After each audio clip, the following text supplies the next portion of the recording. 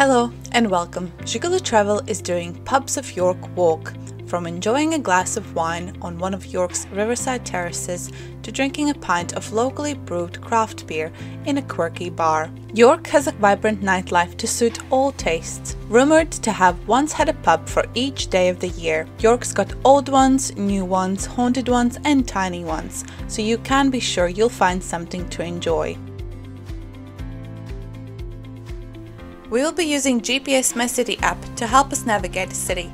GPSmycity offers 7 different self-guided walking tours in York to help you explore the city.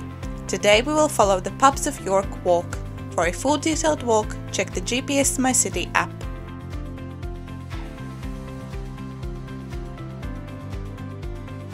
Our first stop, the Black Swan. The Black Swan stands in Peaceholm Green, so called because the area used to be a water meadow used for growing peas. The pub, like many in York, isn't interesting below ground as it is above. It dates back to the 15th century when it was a private house, with alterations and additions being made in the following 2 centuries. Prior to the present building, a medieval inn had stood on the site and remains may well still be beneath the pub. It was built for William Bowes, a merchant and sheriff of York in 1417, who also became Lord Mayor in 1428. For many years it was believed that a passageway ran under the road linking the pub to the St. Cuthbert's Church, dating back to when the house was first built.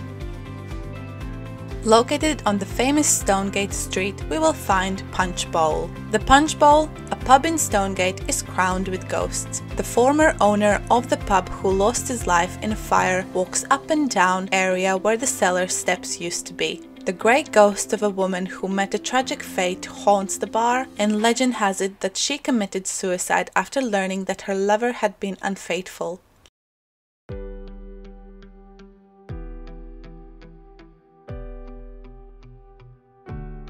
Tucked away in the middle of Stonegate Street, there is the Ye Olde Starre Inn. Ye Olde Starre Inn, York's oldest pub, dates back to 1644 when it was used as a field hospital during England's Civil War. Don't be shocked when you hear screams coming from the cellar. They are the ghosts of those who died here, crying in pain. The ghost of a royalist officer haunts the pub. His body is massive, his steps are heavy, and his appearance is severe. The ghosts of 2 black cats follow him. The ghost of an old woman is sometimes seen walking the stairs, an apparition only children have seen. Walking past York Minster, we will find the Three-Legged Mare. The Three-Legged Mare, opened in 2001, is one of 3 pubs in the city owned by York Brewery. Its name is taken from the traditional 3-man hanging gallows. A replica of this device is displayed in its beer garden. 9 ales and wide range of excellent bitters are featured here. Crossing the River Ouse, we will get to Maltings.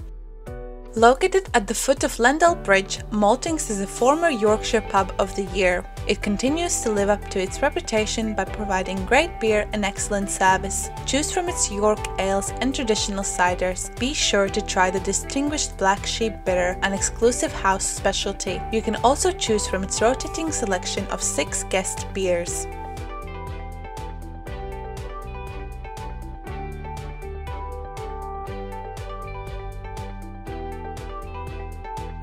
Our final stop, Ackhorne. This traditional 18th century pub with 6 cask ales is hidden off the beaten track down a narrow cobbled lane at the bottom of Michaelgate. Partially open plan with separate areas up a couple of steps or through an archway. There is a pleasant beer garden on a raised area to the back of the pub.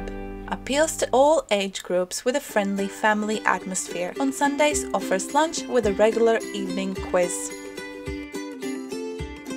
We hope you enjoyed this walking guide of York pubs, and we are looking forward for you to join us on our next adventure in the near future. Take care, guys!